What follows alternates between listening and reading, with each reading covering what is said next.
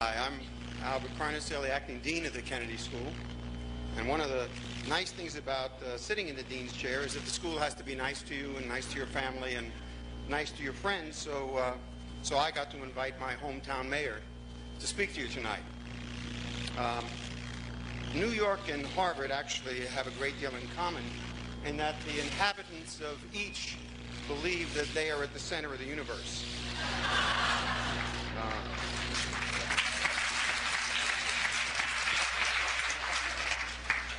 The mayor probably believes that Manhattan is at the center. He can't possibly be right. If the center of the universe is not at the Kennedy School, then it must be in the Bronx. But we won't try to settle that issue today. There is no question that New York City is one of the great cities of human civilization, perhaps the greatest city in the history of the world. For this School of Government,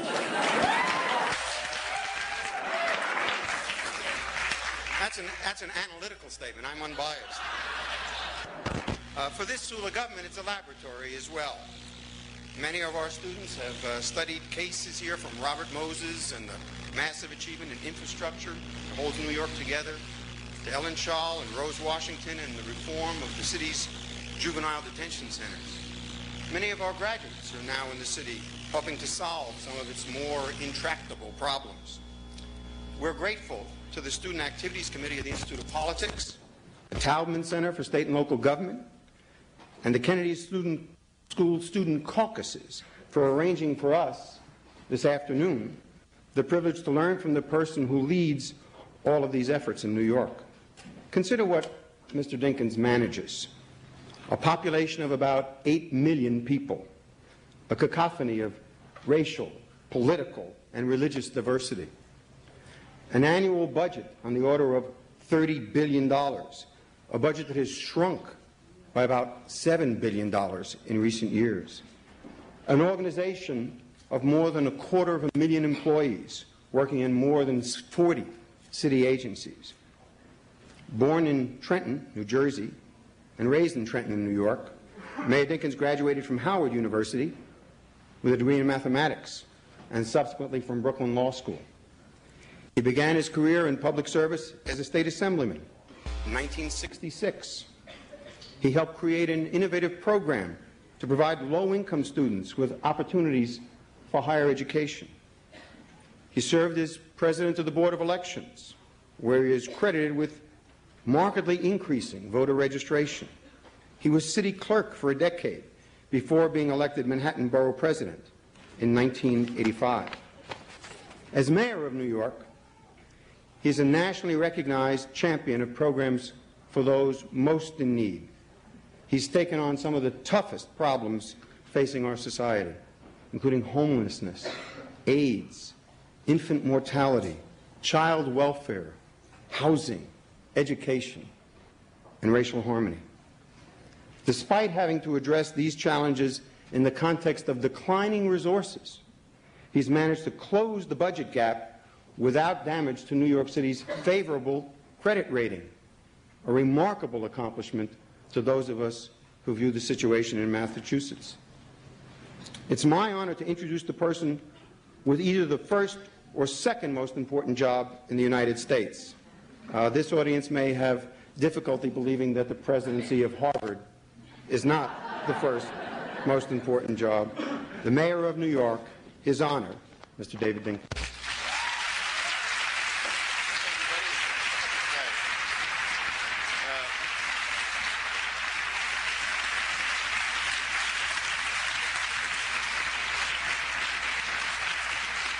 Thank you very much. I don't know whether the lady with the baby can hear me, but I sure wish she'd come back. I'm a father and a grandfather. I love children. I have a little boy and a little girl, ages 37 and 34. I have two grandchildren, Jamal, who's 5, and Kalila, who is 18 months. You know, I was swearing in the Commissioner of Human Resource Administration in New York, about a year ago, I guess now. Barbara Sable, remarkable, special woman. And as I was speaking, a child started to cry, and the person holding the child got up to leave. I said, "No, don't go. That's background music."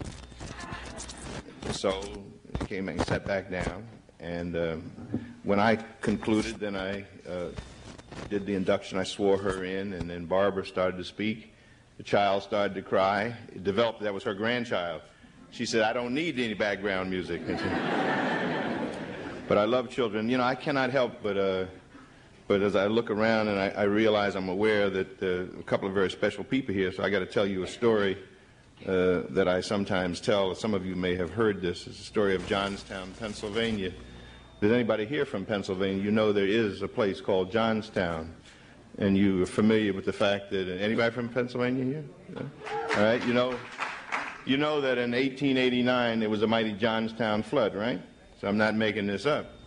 And there was a dam above the town, and this dam gave way, and waters came down 10, 20, 30 feet high, washed away. A lot of people lost their lives, and there was this wooden railroad trestle. And people clung to this trestle. Some of them thought they might be thereby saved, but debris piled up around the trestle. Friction caused a fire, and they too perished. So as you can see, this mighty Johnstown flood was a tragedy of immense proportion. Well, there was a man that survived all this, lived to be 105. And when he died, he went to heaven, and he found out that in heaven it was the custom that when your turn came, you'd come forward and tell of a momentous event in your life. And he was confident that in seconds he'd become a celebrity in heaven, for after all, he'd survived the mighty Johnstown flood, this tragedy of immense proportion. Finally, his turn came, and he strode down the center aisle toward the lectern, knowing he'd be a celebrity, for after all, he'd survived the mighty Johnstown flood, this tragedy of immense proportion. An angel reached out and touched him on the shoulder and said, "I think you should know that Noah is in the audience." So you all need to know that Dow Forsyth, who is formerly the secretary to the governor of the state of New York, is in this audience, and Oliver Capel, a distinguished legislator in our assembly in New York, in the audience, to say nothing of all the rest of you experts. So with that, you will understand I have some trepidation as I go forth. I thank you, Albert Carnesale, for your generous, overly generous introduction.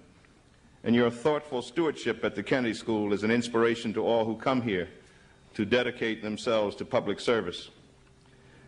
Good afternoon, all. I'm grateful for the generous forum you have provided me with today. I got to say that when I came in, and I was told there were a lot of people here, and I looked around, I saw all these people. I said, "Gee, I wonder who they expected. You're expecting someone else." And I know, and I get the benefit of whoever was going to speak. I must say that there are few topics to which I am more committed or about which I am more concerned than the state of our cities. As mayor of almost 8 million people, and that's how many I say we have, I don't care what the census folks say. We have a disagreement about that. But I do believe that our city is also one of the greatest urban centers in the world, and also one of the most threatened urban centers in our country. And I'm chiefly responsible for what President George Bush has kindly referred to as that domestic stuff. To me, that domestic stuff equals the lives and welfare of each of our citizens. Where will they sleep?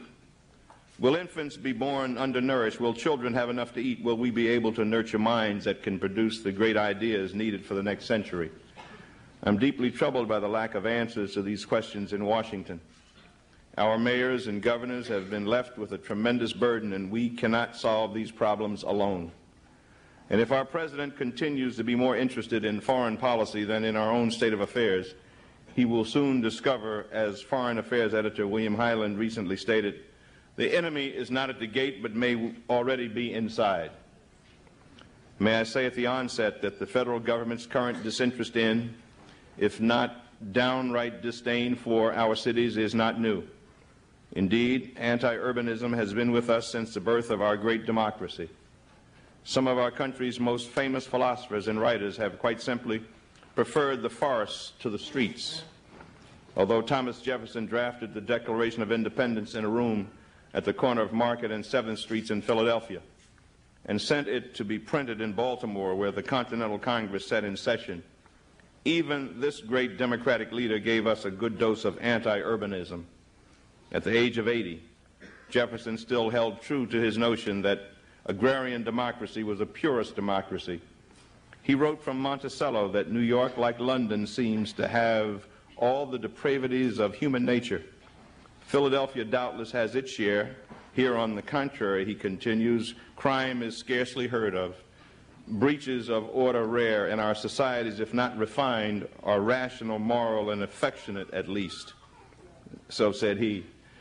Our agrarian tradition stood in opposition to the European ideal. Our European neighbors praised their cities and called them divine, for the ancient Greeks believed deeply in their cities, and their passion has left its mark on our pattern of thought and on the language we speak. Without the spark provided by cities, the torch of human civilization stands as a dry sheath. It is not by accident that we call the period between the decline of ancient urban centers and the rise of medieval Western cities the Dark Ages. When Athens and Rome collapsed, so did the West. When cities rose again, Paris and Prague, London and Lyon, Freiburg and Florence, so did the West emerge from rustic feudalism and blossom anew with a million ideas and a bursting ambition to see beyond the horizon. Medieval Germans used to say that city air makes men free. And indeed, it was in cities that democracy evolved, and from them that it spread throughout the world. From Paris and the French Revolution of 1789 to Prague and the Velvet Revolution of the 1989. Cities have called their nations forth to the great work of freedom. Our European friends understand that cities have been the key to modernity, that cities serve as our commercial and intellectual marketplaces where economies and philosophy, entertainment and art, science and technology, ideas and emotions flourish and enrich our experience.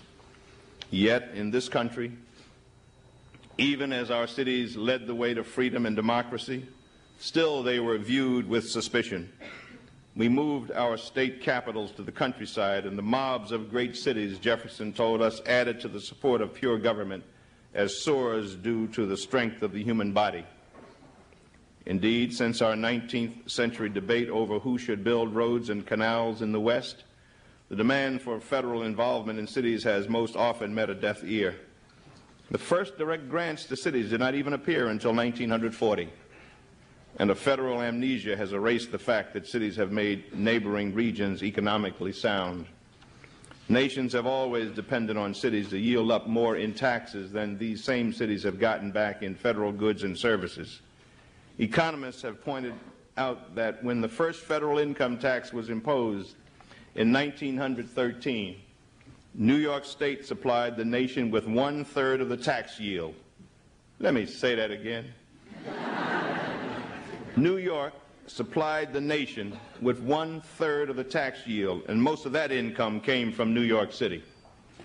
Like a mighty engine, urban America pulls all of America into the future. 77 million Americans, almost 1/3 of our population, live within the limits of our cities. And corporate America lives in our cities as well. For all the growth of suburban office parks and shopping malls, no major bank or insurance company, no leading law firm or hospital would be at home outside of our cities. Our ballet companies and museums, theaters and sports teams, and our great halls of education, Harvard and Berkeley, Chicago, Columbia, and CUNY, all depend on urban centers. So while our recent federal abandonment of urban poor never made sense in our hearts, we all understood that ketchup wasn't really a vegetable to put on children's plates. How could it ever have made any economic sense? For the federal government's abandonment of its cities really meant an abandonment of the entire country. Since the 1980s, cities have been the acrobats of a federal circus. Ronald Reagan's new federalism left cities to fend for themselves and created a very short-lived illusion that supply-side economics was something other than voodoo economics. But slowly and painfully, we all witnessed the consequences of that federal abandonment that we had anticipated all along. Homelessness spread across the country. Steel workers lost their jobs with each flip of the calendar day. and the life expectancy for a young man in Harlem grew shorter than the life expectancy for his peer in Bangladesh. We created wealth and we wasted it. While money went into the Star Wars research and the defense budget, it never made it into our cities. If the federal government had maintained the level of aid it gave New York City 10 years ago, our operating budget would have received an additional $1.2 billion this year. Moreover, another $2.5 billion in housing money would have enriched our capital construction program in this year alone. When you figure the size of the budget gaps that I've had to fill since I've been mayor, some $8 billion, you can appreciate what this kind of money means. And I was giving you just the annual figures just now. In the last decade, federal discretionary aid to states and localities was cut in half from $50 billion in 1978 to $25 billion in 1989. Community development block grants, employment and training, and mass transit aid, the funding required for economic development and growth were virtually cut in half.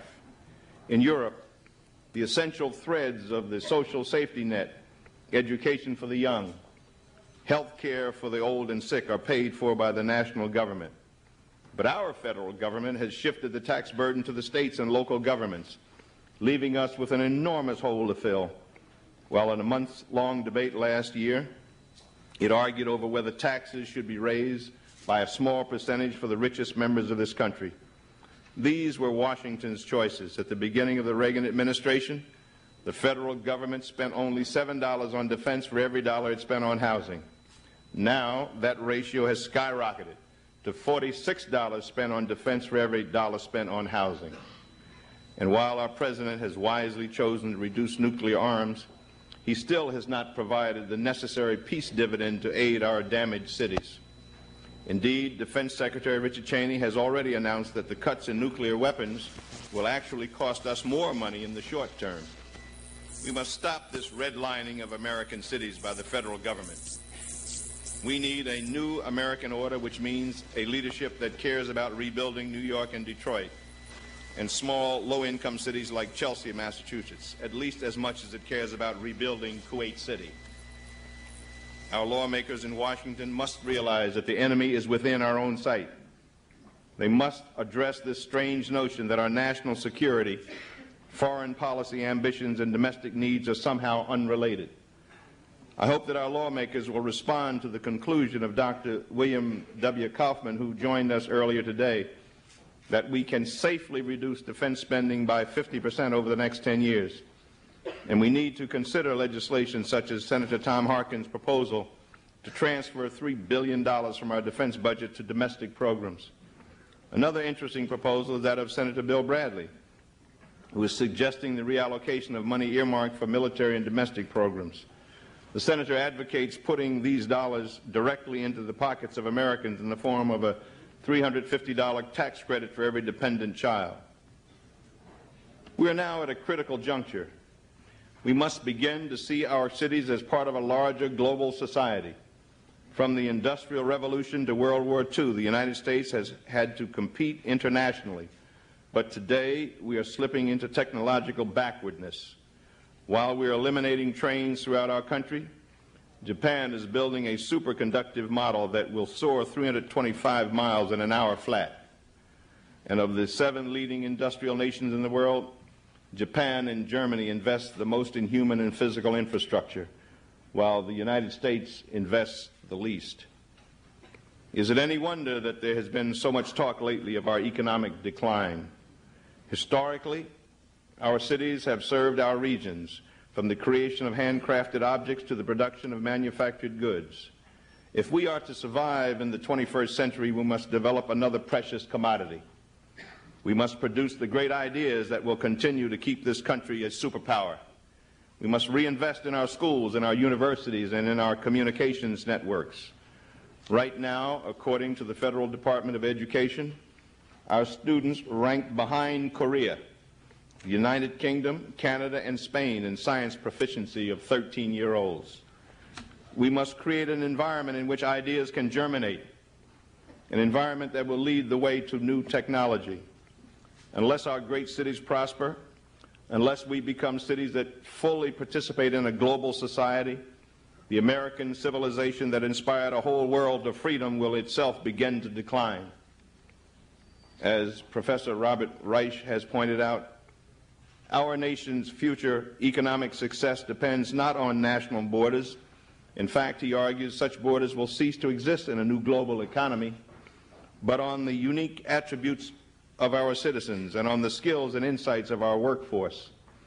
And it is within our cities, as it has been since the dawn of civilization, in Egypt, Athens, and Rome, where these great ideas will be born. If we cannot train Americans for the emerging global economy, then we must be prepared to take a back seat and give up our role as a superpower. Last fall, in an attempt to better prepare our cities for the singular challenges and demands of the next century, we held in New York City what we called an urban summit. 35 mayors from around the country, major cities representing some 26 million people, cities like Chicago and Philadelphia and Boston and Cleveland and San Francisco and Los Angeles. We came together and we produced an agenda. We called it an urban compact and gave it a title, In the National Interest. It's since been adopted by the U.S. Conference of Mayors and the National League of Cities. At the heart of our agenda is a recognition that no matter how hard we work, no matter how creative we are, we desperately need more resources to complete the job. Last May, our Urban Summit mayors held a meeting with congressional leaders in Washington to call for emergency anti-recessionary legislative aid to our cities. First, we must address the effects of our country's downward economic spiral and provide relief for our citizens with anti-recessionary legislation. We're asking that Congress appropriate an additional $2 billion for the Community Development Block Grant Program to be distributed to those cities that meet at least one of two criteria. They are cities that have experienced a loss of jobs for 2 consecutive calendar quarters, or cities that have an unemployment rate of more than 7%. Second, we must invest in roads, bridges, and indeed the entire transportation network, delivering goods and services to our people that has been the underpinning of our prosperity. We urge Congress to enact promptly an expanded Surface Transportation Act. Third, we must invest in our families and our children by providing them with decent housing, health care, and education. We support making Head Start an entitlement, thus allowing every child in this country access to this proven successful program to prepare children for their education. Seems to me that we as a society, if we fail to understand that our future is in our young, we don't understand anything. Old folks like me are going to be gone one day, and in some cases not too soon, not too long from now. I hope to be around a bit longer. But it's true. And we adults, we hold our cities and states, indeed the nation and the planet, in trust for the young and those not yet born. And it just is illogical. It is irrational not to provide for the young. Separate and apart from humane considerations. Just makes no sense. So we also support the Urban Schools of America Act, or USA Act, that would target resources to local educational agencies serving urban areas. These are only some of the programs that we're advocating now. If you ask me where we're going to get the money, then I will tell you that the federal government has plenty of money. The federal government came up with $500 billion to bail out the corrupt bankers who milked our savings and loan industry while turning its back on the men and women in all of our cities who want a decent education for their children and who can't afford warm clothes and a hot meal for their families. As mayor of one of the largest cities in this country, I can speak firsthand to the stress that has afflicted our citizens who struggle to earn enough money to pay the rent or to buy a home. The stress is great, and it's taken its most immediate form in a monstrous body we know as racism.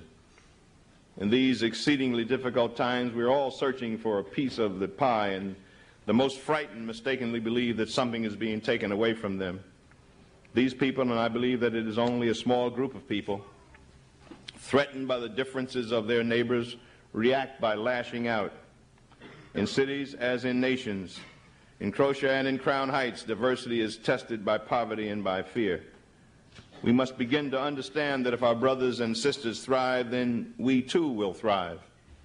As I speak, America is undergoing its greatest ethnic and cultural change since the turn of the century. According to the 1990 census, the majority of residents in New York metropolitan area is composed of minority people. We have now reached a so-called minority majority, helping to ensure that we are the most diverse cosmopolitan city in the world. You know, in the city of New York, we have more than 170 separate ethnic identities. By the year 2000, people of color will comprise the majority of the workforce in Los Angeles. Miami has become a Hispanic city. Milwaukee has seen a revival of its Polish neighborhoods, and Lowell, Massachusetts now has the second largest Cambodian community in our country. It is this great mixture of ethnic and social identities learning to live together that makes our cities the places where ideas are born and democracy flourishes. The 10 largest metropolitan areas, which account for nearly 20% of our country's population, welcome more than half the immigrants who came here in 1989. Yet at the same time, federal support had evaporated almost entirely. To win our cause and to halt the destruction of our cities, urban leaders must band together into the largest lobbying effort Washington has ever seen. In the words of John F. Kennedy, united there is little we cannot do in a host of new cooperative ventures. Divided there is little we can do, for we dare not meet a powerful challenge at odds and split asunder. We must bring urban affairs back to the top of the list of priorities of both our state and federal governments, and we must do it with the commitment and dedication of a people who know that their future will be darkened if we accept the loss of our radiant cities. The questions facing us are clear. Can we educate our people well, allowing them to develop into whole, thoughtful human beings? Can people of different racial, ethnic, and religious backgrounds and different sexual orientations live together, understand one another, and become a community of hands that build? Can we enter the next century as the leaders of freedom and of democracy who will nurture and enable all of our citizens to prosper in this great land? I know that the answer is yes. Our federal government has a moral obligation to aid the cities that add so much to the economic and cultural life of this country. I believe that we, a community of educators, legislators, and students of government, can lay the groundwork to reach our goal, a national urban agenda to reshape our cities and our society. I have the utmost faith that with people like you, we will create a society in which all of our residents can share its joys, a society in which our diversity will be our very strength. I thank you for being such a courteous audience. God bless you all. Keep the faith.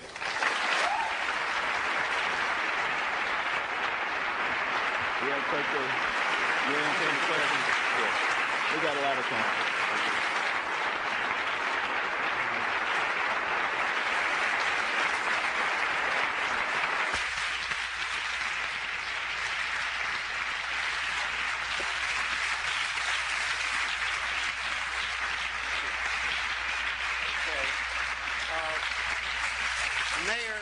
The mayor has been kind enough to agree to take some questions from the audience. We have a microphone here and here, and 2 microphones up there. It would be most helpful if you would get by the microphones. Please try to make the questions brief so we can give as many people an opportunity as possible. So, right here. Your Honor? Yes, sir. I'm from the city of Jersey City, and I've worked for the city of Jersey City. And as you've known, there's been a little tension between the 2 cities in terms of attracting investment. And the situation is that the 2 cities have always been arguing over things as the Statue of Liberty, NBC, and the Commodities Exchange.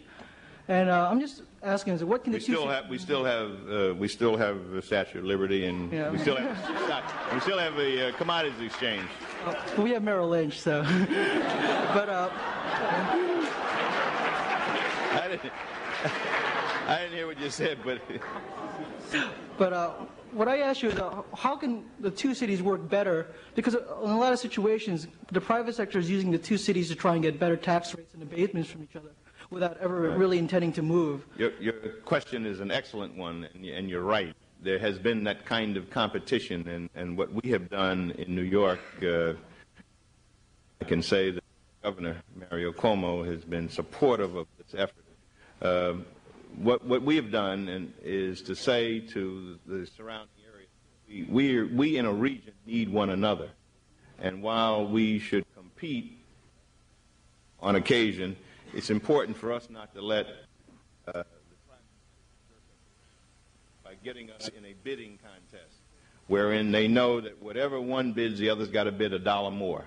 And so the deputy mayor for finance and economic development in New York, a dynamic woman, happens to be Puerto Rican, whose name is Sally Hernandez Pinero, is on top of that case. And so we work at that. And even as we go elsewhere in the country, and we're also looking at the international situation, but as we go elsewhere, we don't go to other cities and say, why don't you move to New York? We say, if you're thinking of expanding, think of New York. And it is a fashion that has sometimes been the case, ends up costing everybody money. Thank you very much for your question. Take one right here.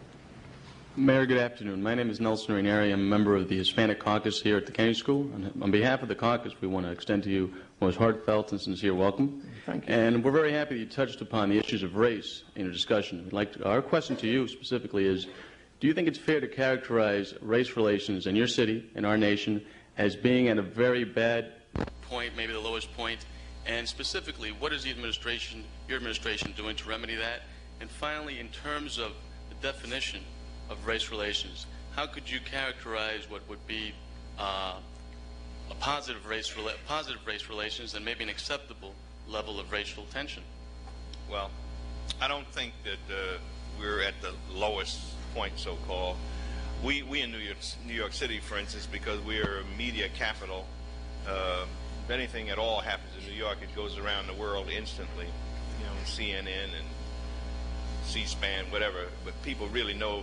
Because we have the United Nations in New York, and I get visits from people from around the world at Gracie Mansion, where the mayor lives, and at City Hall, and I'm amazed often at the familiarity of the visitors with what has gone on. And so when something happens, if we have two folks fighting over a parking space, now I don't know whether you have the problem of finding parking spaces in Boston that we have in New York City, but certainly in Midtown Manhattan, you can have two folks that arrive simultaneously for that spot, and the emotions can rise. And if it should develop that they're of different ethnic backgrounds, somebody will call that a racial incident, and not necessarily so. And we do have genuine racial incidents, to be sure, and we have them in New York. We have a very serious situation very recently, as you doubtless know, in the Crown Heights section of Brooklyn, involving the Hasidim and African Americans. Very serious situation, which I think we've got the lid on, and we're working very hard at curing. It's important for people to understand in that particular case, you have each side feeling that the other is getting preferential treatment, and it is not easy to deal with. Then you have some who don't want a resolution, who very purposely try to stir up problems and difficulties. What we have done in that regard in New York City, in addition to the things that have been going on all along, people out in the street, there was some mention made of Rose Washington a while ago. I think in your introduction to me, Rose heads up our juvenile justice, and Rose was out in the street with me, with Dennis DeLeon, who heads up our city Commissioner of Human Rights, a fellow named Michael Carfin, who works under Bill Lynch, a deputy mayor, and handles what we call our community assistance unit, and a whole lot of others. Catherine Abadi from probation, walking out in the streets, talking to young people and whatnot, trying to calm them. Some of them with legitimate grievances as they saw it, not necessarily directed at the Jewish community, just mad in general. And you have to try to explain to folks like that you may have a legitimate gripe, but violence is not the answer to it. And as I say to them, on a day like today, and the sun is shining and the sky is blue and you're 15 to 20 years old, you've got, who knows, medical technology being what it is, 80, 90, 100 years to live. You can't blow it behind this. Or as I said to one young man who was very angry and had an attitude that I'm ready to die, I said, but he had 2 children, ages 1 and 2. I said, well, fine, but your wife will be husbandless and your children will have no father. Is this really the answer? And we got to work at it. And there's enough blame to go around all over the place. But we're working very hard at it. And one thing we've done very recently is we had a day-long forum on racial harmony. And the governor participated in it, helped us kick it off in the morning. And there was about 4 separate segments looking historically at what has been. One section where we had just young people saying what they thought, what they wanted, and then ultimately some suggestions about solutions. And from this, or at this time at least, I announced the formation of what we call an Increase the Peace Corps. We've been using the slogan, Increase the Peace. So we decided that we wanted to have an Increase the Peace Corps. 1,000 volunteers who will be trained in conflict resolution and how to cut bureaucratic red tape so that hopefully they can be on the scene some of these times when problems are about to burst forth and can cool it out. This day-long forum was funded and hosted by the Sir Robert Maxwell, of the new owner and publisher of the Daily News. And we estimate our budget for the first year of this operation, of this Increase the Peace Corps, at $750,000, which they are covering. In subsequent years, the city will pick up half the cost and they'll pay the other. This is not the whole answer by any means, but it is a start. It is amazing what can be accomplished by people saying please and thank you, and just, you know, to walk around angry all the time hurts and costs more. It doesn't mean that the problems ought not be addressed, because they must be. But we've got to identify the real enemy, and frequently it is not each other. And that's one of the reasons I don't lay all of this at the feet of Washington, to be sure, because we had racial strife in times of plenty. People had a lot and wanted more. But I do know that when you have ever shrinking resources, it's difficult. Long time ago I practiced law, and you have a loving family, and then the breadwinner would die. Boy, I got to tell you, they're very difficult sometimes. So we are working very hard at the whole racial thing, as we must, because we are a city of immigrants, as indeed this land is a land of immigrants. Everybody, save the American Indian, who's already here, and then those of us who came in slave ships in chains, but everybody else came seeking freedom of some form of oppression, and we're a land of immigrants, and new waves are coming every day, and we've got to learn, those of us who are already here and doing well, we've got to learn to open our arms and greet those coming in, and we have to strive to understand the backgrounds and heritages of other peoples. The way I phrase it is so as to come to love one another, but if not that, at least to respect one another. Because if we can respect one another and the rights of other peoples, then we've come a long way. And we adults have to be role models for our little ones in that fashion. Little kids are not born bigoted. They're not. They learn it from us. And so we've got to teach them differently, and we can do much of it by example. Thank you. Thank you, and thank you for your welcome. I appreciate it. Your Honor, one issue which you did not mention specifically in your speech, but I'm sure is a major concern of yours, is the drug problem, which is very big in New York City and, of course, all cities across the country, this one being no exception. David Conliffe and your Office of Drug Abuse Policy have been doing a remarkable job under limited circumstances, limited by the federal government's allocating 70% of all anti-drug resources to interdiction and only 30% for treatment and prevention. And also, when New York City usually gets monies, it's like the Target Cities grant. It's for improving existing treatment slots rather than expanding the options available. What is your quote-unquote wish list from Bob Martinez's office and the federal government, and how much do you think the feds can improve the plight of drug abuse in cities? Well, I thank you for your compliment about David Conliffe, Dr. Conliffe. See, I don't have a PhD, so when folks have one, I like to mention it. Dr. Conliffe is doing a great job. He is a bright young man and very committed and dedicated. I agree with you. That is a large measure of the problem is the percentage of the resources that go into interdiction in a war that's not even a good battle. I think we need to be spending much more money in treatment and education, because we have a limited capacity to stop the supply, although I think we need to work at it. You don't just open the doors. We have a limited capacity, but we do have the capacity to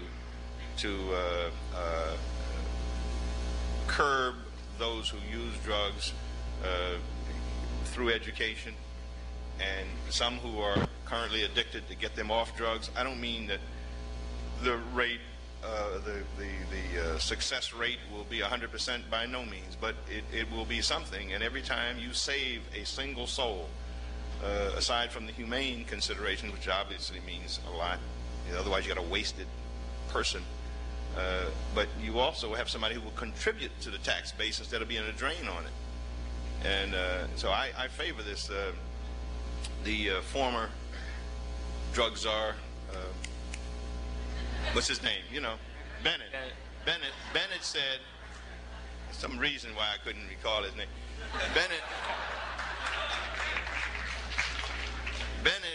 Bennett said he ran around the country checking them out and reached a conclusion there wasn't much we could do with treatment. That was the conclusion he reached, and I think he was dead wrong. So then he sort of declared victory and retired. And I think he was dead wrong.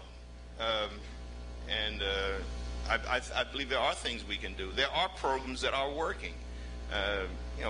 We have some in New York, Phoenix House, Phoenix Academy. I mean, you know people on a first-hand basis, productive citizens who had been addicts. Some celebrities we know who today are productive people. We can't just let them go and waste them. And so it's and those, as you know, there's a body of thought that says let's legalize drugs, and some very bright, caring people through frustration have said let's legalize drugs, and thereby you reduce the profit and therefore and so forth. And I don't abide that at all. I resist it greatly, and I think they're dead wrong. Your Honor, it's a pleasure to see you. My name is Howard Sklamberg from Bayside, Queens. And my question is picking up on the question asked before here, but specifically about the growing schism between African Americans and Jews in New York. You ran as a fusion candidate, one who could restore goodwill in a city that growing controversies between African Americans and Jews. And your efforts have largely been greeted, not by a majority of New Yorkers, but by demagogues on both sides of this, if you can call them sides, with vitriolic insults. One person saying you have too many yarmulkes on your head, another person calling you a fancy schwarzer with a mustache. Is it possible in New York to have a candidate, a politician, calling for fusion and have it work? Or is it always going to polarize? Well, it worked for me. Now, well, I don't know.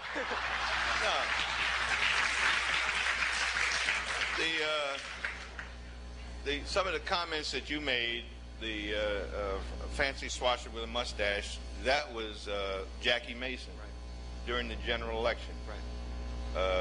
And frankly, that was just Jackie being Jackie. It didn't, it wasn't. He didn't really mean it in a, as a racial comment. That's just the way he is. He talks that way. The fella said I wore too many yarmulkes. C. Vernon Mason. was either, I'm going to say it was either Vernon or Alton Maddox, one of them. And Vernon said that, I forget it specifically what point in time, but it was where he disagreed with something. It may have been, I really don't remember the specific, but it may have been when I went to Israel when the missiles were falling there. So some African Americans didn't like that. I said I was going to South Africa, as I am going to go in November, come hell or high water, and some folks don't like that. Senator D'Amato has suggested that maybe I ought to stay there if I go, but I got elected. I got elected with a coalition. It is not possible in the city, many other places too, but in the city of New York, it is not possible for a person to be elected without a coalition. There are not enough African Americans, assuming all of them would vote for you, or not enough Jews, assuming all of them would vote for you, etc. Or all the Puerto Ricans, or all. Not possible. You got to put together a coalition. Now, and I did that, and I succeeded. People said we would not succeed, but we did. Now, in come '93, I'm going to run again. I've already said I'm going to run again, and we'll see what the outcome is. But with respect to let's take this recent situation in Crown Heights. I got a letter of congratulations from Teddy Kollek, for instance. As you all know, is the mayor of Jerusalem. He and I are friends. He wrote me thanking me for calling him because he had been ill, and I called him to wish him well and whatnot. So he responded with a letter, and in the letter he said, "I think you're doing a great job in Crown Heights." I got a letter from a handwritten note from Felix Rohatyn. You all know who he is. Unsolicited, saying on strictly the subject of Crown Heights, saying that he thought I was doing a good job. Henry Siegman of the American Jewish Congress the other day put out a statement critical of D'Amato and praising me for what I've done. I have a lot of letters of commendation and calls and whatnot, and some editorial comment along those lines. On the other hand, I got some African Americans who say that I have been giving preferential treatment to Jews. I have some Jews who are saying that I held back the police on the first couple of days. Untrue. Police commissioners denied it. First deputy police commissioners denied it. The chief of the department has denied it. Chief of patrol, the borough commander. Not Dinkins nor anyone in City Hall, with or without authority. Nobody said hold it. But yet there's some who believe that. It's not true.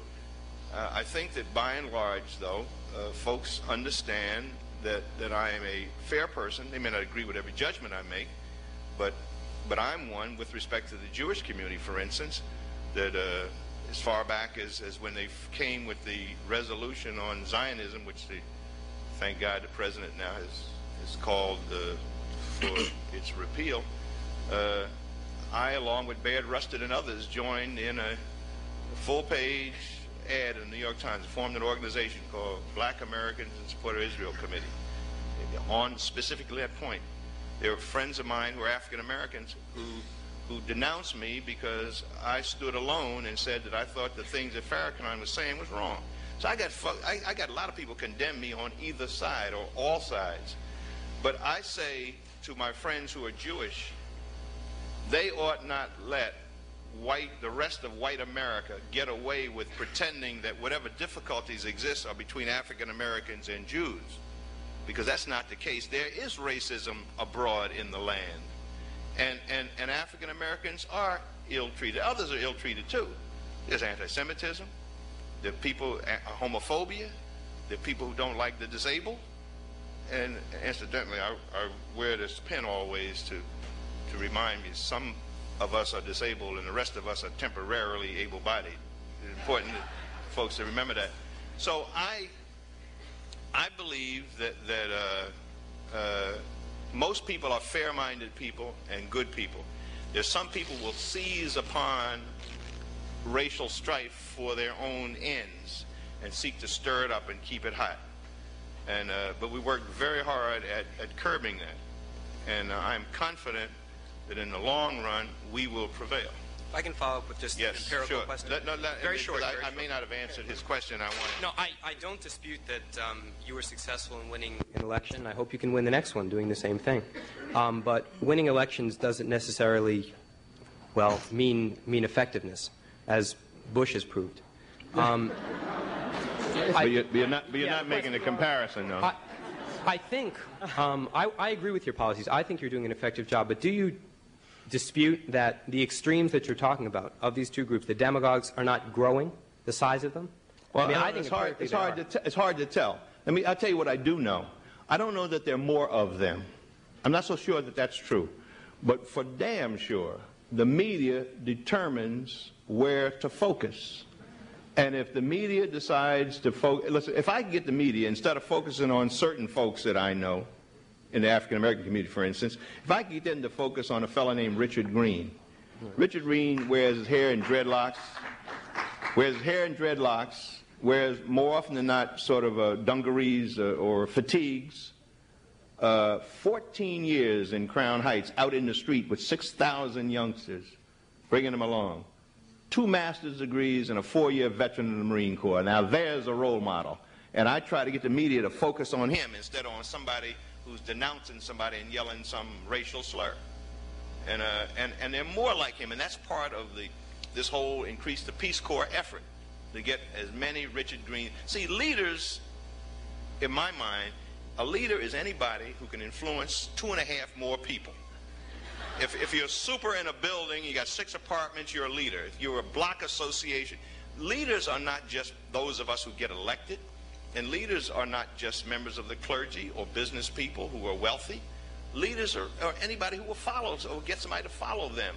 And what we need to do collectively is to get the media to focus on some, quote, other leaders.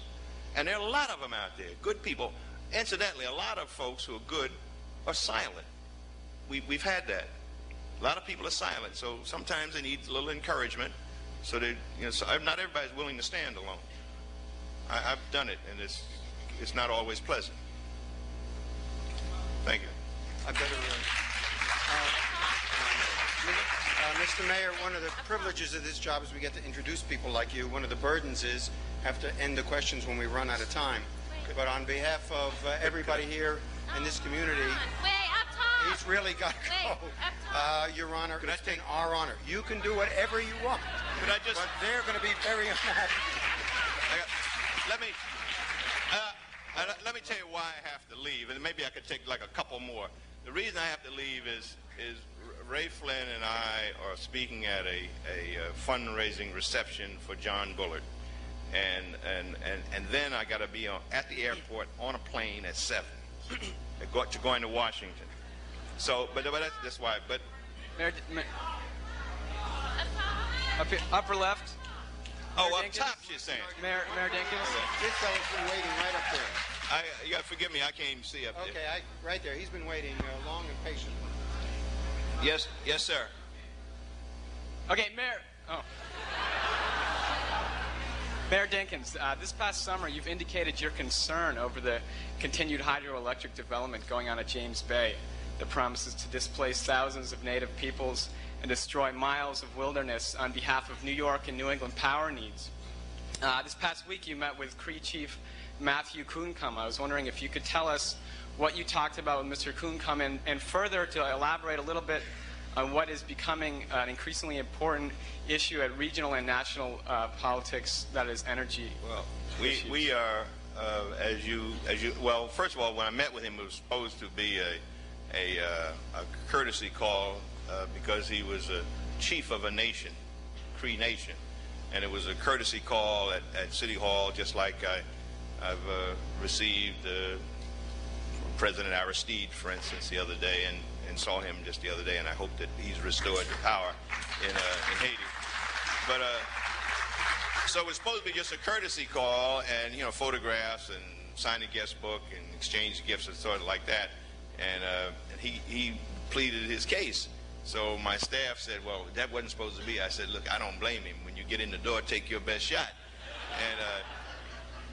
But I have, long before I met him, and Senator Franz Leichter of our state senate brought him in. But long before I met him, though, I had written to the state urging that we